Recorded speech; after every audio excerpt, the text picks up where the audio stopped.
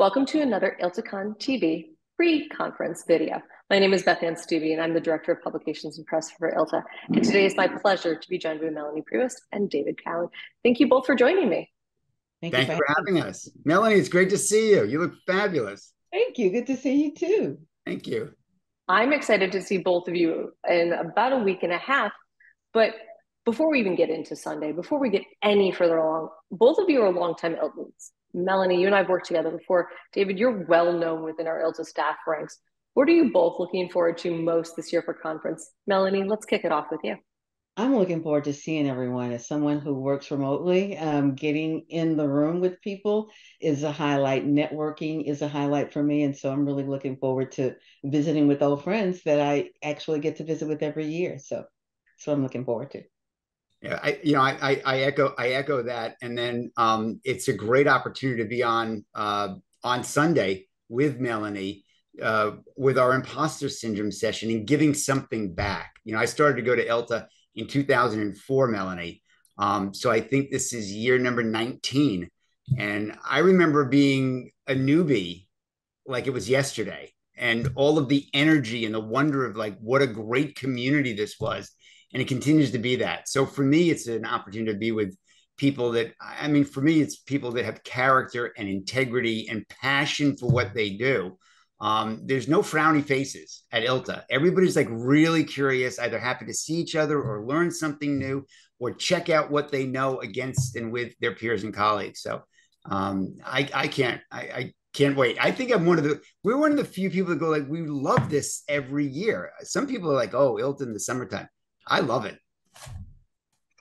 I really like the idea that there's a wonder to it. There's a lot of first timers this year. David, can you start me off with asking and answering why it's so important for technologists to come to ILTACON? Is it an education focus or is it more of a peer networking focus? I think it's certainly both. What I hear a lot from the technologists that are there is that they're not alone. They can meet their peers and colleagues and wrestle with challenges, large and small. They could be macro and strategic, they could be micro and technical, but they'll come away with a peer group that understands their unique problems. So I think if you're a technologist and you're coming to ILTA, you bring your problems, bring your questions. They will get answered, or you'll at least have a posse at the end of it that you can connect with during the course of the year to help resolve some of the technical challenges and see what's new. What's new? If you want to keep your career alive, you've got to be radically curious. And so ILTA is a great place to be radically curious. Check out the exhibitors. Don't miss that. Don't be jaded by that. There's new technology that you don't know about. And if you want to be relevant in your career for the next 3 to 5 to 20 years, you need to know what's now and what's next. And for me, this is one of the few conferences where the attendees are so open to share information. I think that is one of the unique qualities of ILTACON, ILTA in general, is that whether you're legal, corporate, and if you don't know about this conference, this is a great opportunity to find out. Because it's a hidden jewel, it's a hidden gem. People, as David said, you have a question, you won't get one answer. You probably will get 5 to 10 people, not only offering insight and answers, but also offering to help, giving you their contact information. That just is unheard of at any other conference that I've ever attended. And I think that's why this is so important to technologists. Can I just tag on that for 1 second? Which is, if you've got a question and you're in a session, please raise your hand.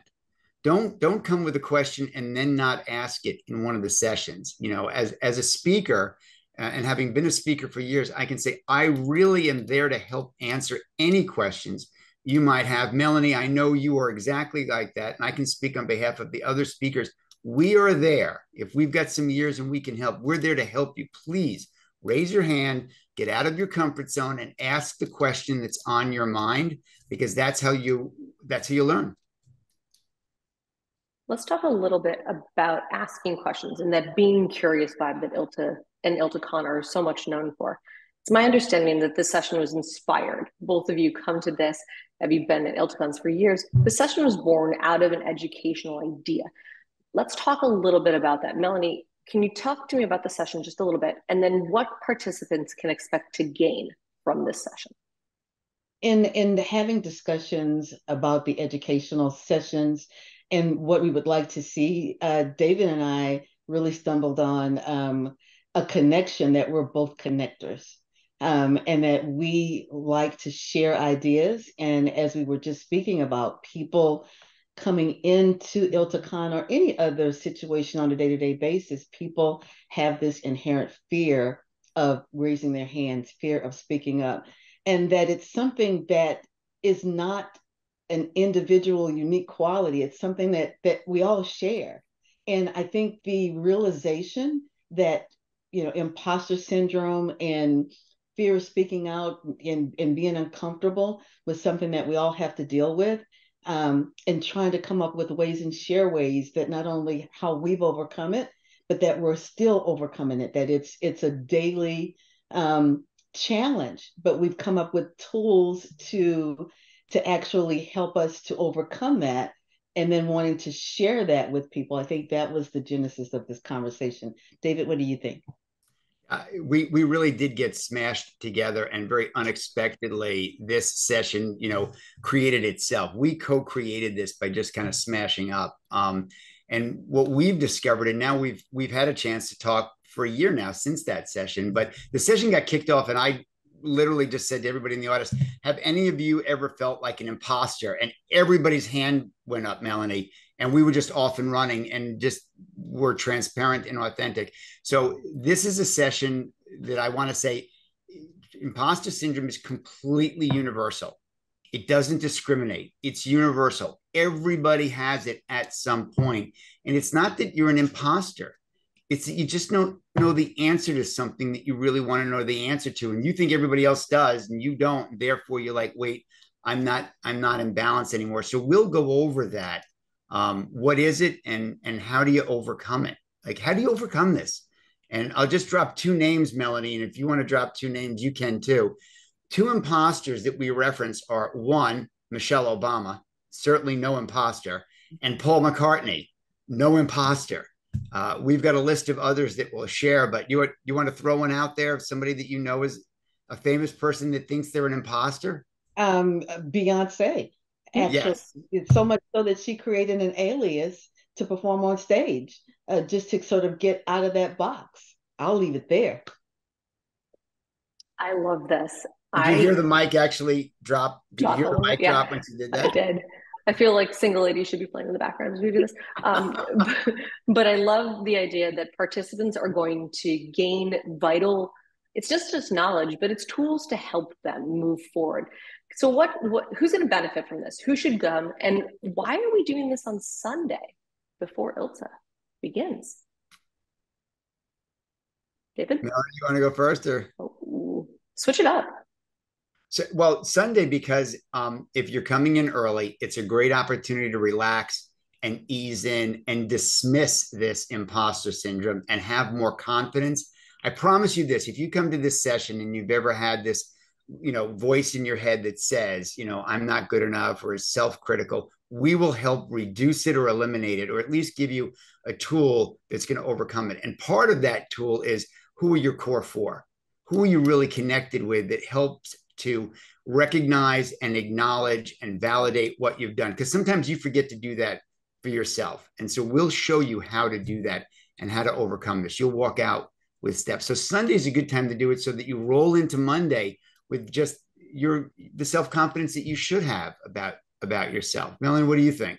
I was thinking the same thing, especially if you've never been to this conference before. From what I hear, this is probably one of the largest ILTACONs ever. So we're going to have a lot of newcomers. If this is your first time, stop in. If you hadn't planned, see if you can peek in and come in a little early, because this is going to give you that introduction to what ILTA is all about. You'll get to see and meet some new people, and you'll get a head start on just really jumping on what I call the ILTACON 2023 train, and really get to know people, and get prepared for the week.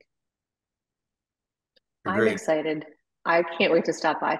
We'll share some information about how people can pre-register for this session, or maybe just kind of find their way on over on Sunday. We'll see how it goes.